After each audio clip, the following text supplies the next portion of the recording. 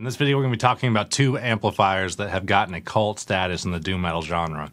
That's the Mad Amp GT120 and the Orange OR120. So today we're going to talk about what makes these amps so different from other 100-watt amps of the time, how they're really similar, but there's some key differences in the circuits that make them both unique in different amplifiers. We'll talk about the master volume versions versus the non-master volume versions, because I see that question come up a lot in forums where people are trying to figure out what is the best for them. And then at the end of this video, I'll leave you a link to a really well done demo from Does It Doom, checking out both of these amplifiers. So we're going to talk about it and give you something to think about of why these amps sound the way they do, why they're unique. Then afterwards, go check out and see what they sound like. Before we get started, drop a comment below if you know any musicians or bands that use these amps. That way everyone can go check out their albums and hear what these amps sound like on record. If you've got experience with them, let us know what you think. Or if you want to share some of the history about Mad Amp and Orange and the companies working together at the time and growing, also share that below. I'd really like to see it. And don't forget to subscribe to the Fuzzlord Effects YouTube channel so you don't miss any of the weekly content that we put out. Stop by the Instagram page at Fuzzlord Effects, or check out the Patreon page in the description if you want to know more about supporting this channel. Neither of these amps are really high gain compared to today's standards with things like the 5150, but for their time in the 70s, they really were high gain amps that had a really unique sound.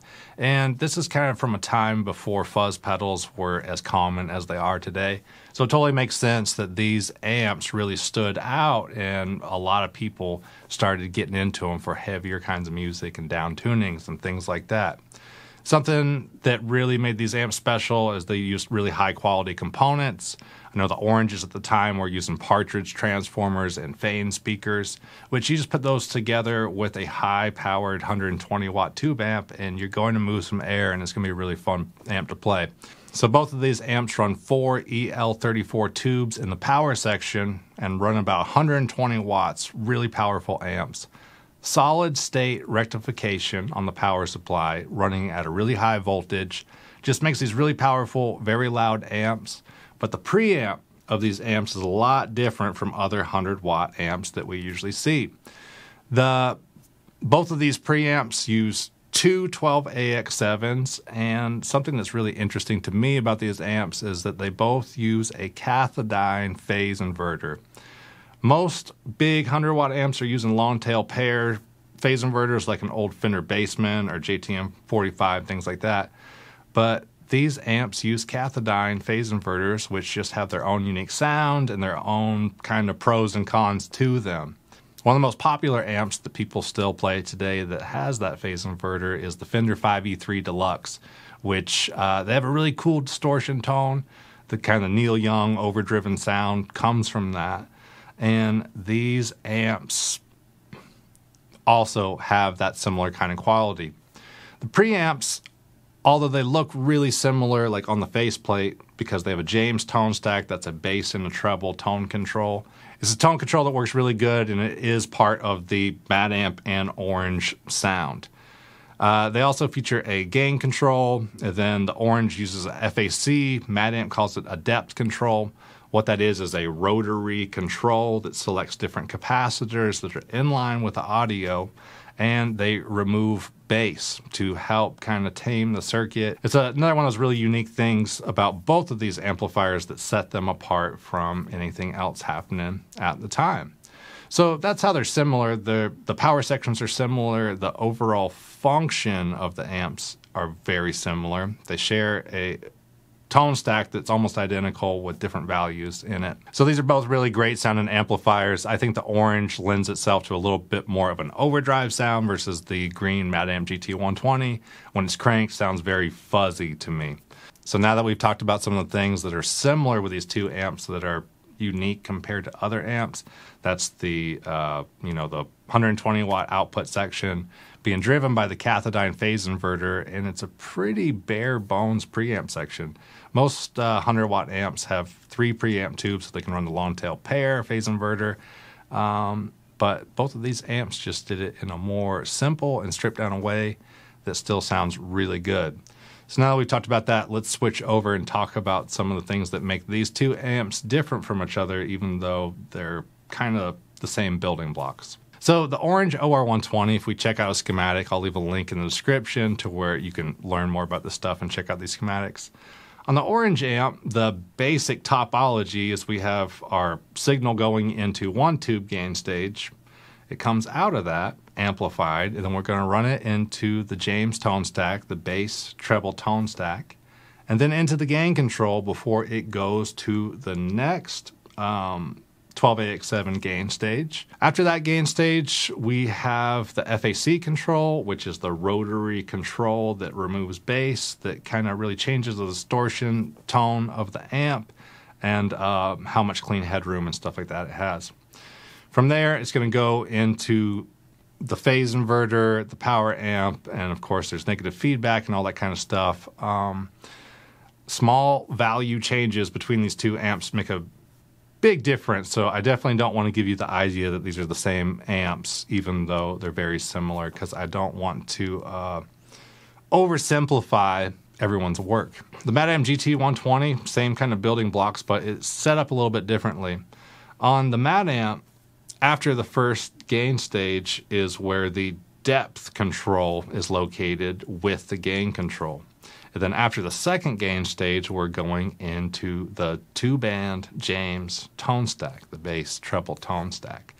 So even though a lot of the other stuff is really similar, and you know the basis of the depth control FAC works incredibly similar, on the green amp, right after the first gain stage, we're going to have that depth control, which is going to add or remove bass from the circuit with our gain control. And then after the next gain stage, we're going to do our EQ. The orange does the gain and the EQ after the first stage, and then the depth control after the second stage, FAC. So a good way to think about that is if you were stacking pedals on your pedal board, let's say you have a gain and an EQ pedal, kind of imagine how they would sound different if you had the gain pedal first and then the EQ and then you swapped them. So that is one of the biggest differences in these two different amps that I think really changes the way that they sound and the way that they feel when you're playing them. All right, let's talk about master volume versus non-master volume, because this is something that I see in the Mad-Amp forums on Facebook like every day, is that the classic amps did not have a master volume. They were incredibly loud, had a lot of headroom, and they didn't start breaking up until, I mean, you were shaking the walls and stuff like that. You know what I mean? Versus the master volume amps have a master volume control at the end of the circuit. So it's a lot easier to turn it down and, like, at a reasonable volume, get like the dope smoker sound that Sleep has. You know what I mean? Like big blown out amp sound, really distorted, without having to like literally have the whole house or the practice spot or the venue shaking. So if you were thinking about getting one of these, I would really put some thought into if you want to the master volume version versus the non-master volume version. If you want to be able to get that full sound of the distortion that's in the amps at more reasonable volumes, I would definitely recommend getting the master volume version. But if you're someone that plays really loud, you like using fuzz pedals and stuff like that, you're playing your amp like at full volume with drums and bass and stuff like that, a lot of people I've talked to have mentioned that the master volume versions don't seem to have as much headroom. And Mad-Amp themselves recommends getting the non-master volume version if you really want that headroom. So I don't think there's one that's better than the other. For me, I would definitely go with a non-master volume because I like clean amps and using pedals and just having that headroom. But if you want to record at home or play quietly, I don't want to say quietly because it's still a 100-watt amp, but at a more reasonable volume, but still get that saturated gain, fuzz tone from in the amp, you would probably want to go with the master volume version. I know that was a really basic explanation of these two different amps, but I hope it was helpful.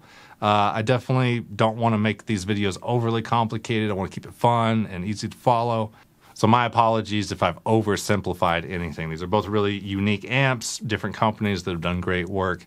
But now that you've got a little bit to think about with what makes these amps so unique, I want you to check out this demo from Steve Reese over at Does It Doom. He played both of these amps side by side and did a really great demo. So go check that out, see what you think. Maybe that'll help you decide which one you like.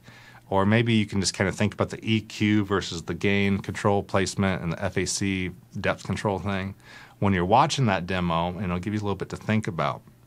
Also, aside from the amps, there is quite a few different pedal companies out there that make really awesome emulations of these amps. For example, Fuzzlord makes the FET120. There's a demo on the channel. Magic Pedals does the DA120 that was originally designed and built by Dunwich Effects. And if you know other companies that have done pedals that recreate the sound of that, drop a comment below. I'm always curious to check out new stuff. I'm Jason from Fuzzlord Effects. I really appreciate you taking the time to watch this video. And I also want to give a big thank you to all of the Patreon supporters' names that we're running on the screen right now. All these people help support this channel through the Patreon page that is linked in the description. Big special thanks to Veuslavic, one of our producers, Illuminati Guitars, Eastwood Guitars, Obscura MFG, JML Guitars, and Dunable Guitars. I'll talk to you in the comments, and I'll see you in next week's video.